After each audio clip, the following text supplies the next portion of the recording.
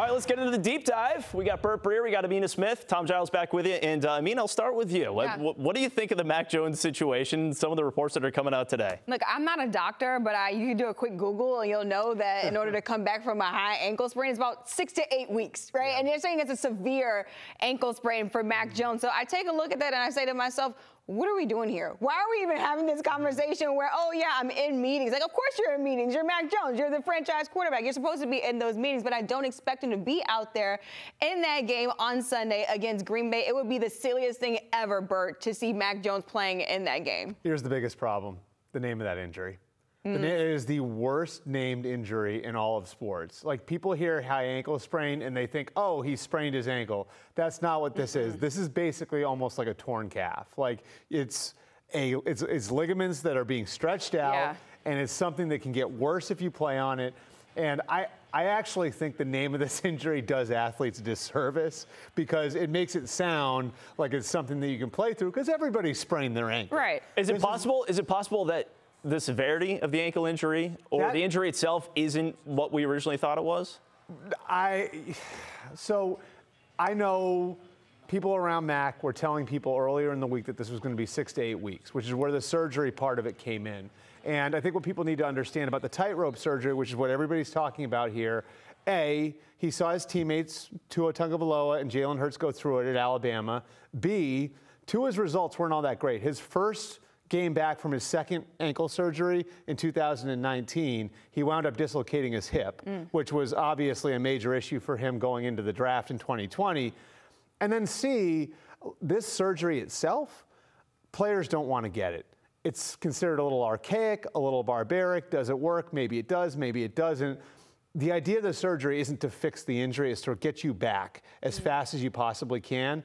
So if Mac is looking at this and saying, like the doctors are saying to him, this is a 4 to 6 week injury, there's no way he gets it because he says to himself, well, the tightrope's only going to get me back within 4 weeks. So if he's not getting the surgery, that's a good sign. If he is getting the surgery, that usually means it's an 8 to 10 week injury and you're looking at trying to do something to hasten your return. So the other interesting thing to me, too, about today's report is that, the conversations we've been having over the last couple of days, wondering, are Mac Jones and Bill Belichick aligned on this? Because, it almost, you could have wondered if, Bill and the Patriots, maybe, they want him to have the surgery, maybe they want him to come back, and Mac and his camp are on a different page. But when you read these reports, and Mac Jones is, letting guys know, hey, don't count me out this weekend, which, by the way, I could almost hear him saying that, like, with a sense of humor and kind of like, he's got a sense of humor. But are they almost like together in cahoots on this where they're trying to, the gamesmanship, that angle? So, I think, first of all, for good reason, NFL players in general don't trust team doctors, you know, and I think that that's like a really, really common thing because there are some conflicting interests. Players want their careers to extend to 10 to 15 years. They don't want to do anything that's going to do long-term damage. A lot of times teams are living in the here and now, and they want to get the players back as fast as possible. So it's not unusual that a player would get a second opinion because maybe he doesn't trust what a team is telling him. In this case, if Mac's second opinion was that, if the second opinion he got was this guy, that you can get back within 3 weeks, 4 weeks, 5 weeks, well then his point of view and the team's point of view should align. Because then there's no reason to get the tightrope. You don't get the tightrope if the doctor's saying you can rehab and get back from this in 4 weeks, because that won't make the return any faster. It's if there was universal agreement that, hey, this is like a 2-month injury. Right. That's where, if somebody was saying that, you might get the player and team fighting a little bit over whether or not he gets the surgery. I almost look at 4 to 5 weeks, Giles, is a little bit too soon. I mean, you talk, again, like just the severity. I think it is misleading, Bert, when you talk about a high ankle sprain. People hear it and they're just like, oh, okay, like no big deal. But it is a big deal. Like most guys, they come back between 6 to 8 weeks. And then if they do come back early, say it is that 4 to 5 week span, that's an injury that's going to linger the entire season and then also hurt you down the line. So even if you go into into the offseason, you're trying to, you know, make sure you remedy that injury, that's going to be something that's hard to do. So, I mean, if I was Mac Jones, I would look forward towards the future where it's like, okay, let me just rest right now because the schedule is going to ease up after Green Bay. You don't need to rush back. Just rest right now and make sure that your career is safe on the back end. I think we're almost doing him a disservice. Well, that's what I was going to say. Why do we got to be talking about day by day? Well, I think we're doing the player a disservice by talking about his toughness. I think people who have followed Mac Jones and know his history and have talked to people who know him very well, both from Alabama and with the Patriots, would never question his toughness. His toughness is not in question. And I think we're doing a disservice by talking about his toughness because that presupposes that the right thing to do is for him to push through it, right? Like that's implied then, that the right thing to do is for him to push through it.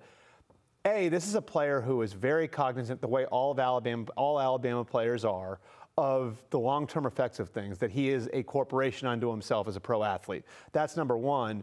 Number two, I don't know that it's in the team's best interest either that he rushes back, because if he rushes back, this is an injury, like Amina said, that you can re-aggravate, that can linger, that could turn him into a sitting duck for the rest of the year if he rushes back. So I'm not even sure, like absent surgery, right? I'm not even sure that rushing him back and encouraging him to come back before he's ready really serves the team's interests either. Yeah, and honestly, I don't question Mac Jones's toughness at all. I don't know where that narrative comes from because we've talked about it time and time again that he's an ultra competitor out there on the field. I think we all know that Mac Jones wants to be out there just as much as anybody else, but also it's important to take care of that injury first and kind of take care of your career as well. Curran brought it up as well. I know we're going to talk about Brian Hoyer later in the show, but would you rather have Mac Jones with one ankle out there or, you know, Brian Hoyer with two healthy ankles, fully healthy, going up against the Green Bay Packers? I mean, you also have to consider the guy's limitations trying to play injured, which is, you know, I think with a lot of injuries, I would consider, with a lot of other injuries, I would consider the competitive element of it. But the nature, to me, and I'm not a doctor, I want to make sure that's clear. I'm not an orthopedic surgeon either, Bill. I think with this particular injury, it's something where I don't know that the competitive interests are primary. I think you have to look at it, like look at the season as like a mosaic, right? Like in the season, the player that you get in week 15, week 16, week 17 at quarterback could be affected by decision making that you execute now. And so if you're making a decision in week 6 that could give you a lesser quarterback in week 16, that's something you have to consider. And I think with this injury, that's a part of the equation. Yeah, that's definitely a part of the equation. And again, like I understand that Mac Jones would want to be out there. It just doesn't seem like a smart decision to me. I mean, again, would you do it for that one game against Green Bay when you have 17 games throughout the whole season? It just doesn't make any sense to me at all for one game against Aaron Rodgers and the Green Bay Packers. Which is why I think it's important to just highlight that other tweet by Giardi where a player's basically saying, hey, this is a long season. You know, you got to be smart in these situations. And that's the other thing. I mean, the players know who the tough guys in the locker room are. And like, a lot of these guys are going to tell their teammates, look, dude, you got to take care of yourself. Like, it's like this along the same lines of like, you don't get into another guy's money, right? Like it's the same sort of thing. It's take care of yourself. Like, don't do something stupid.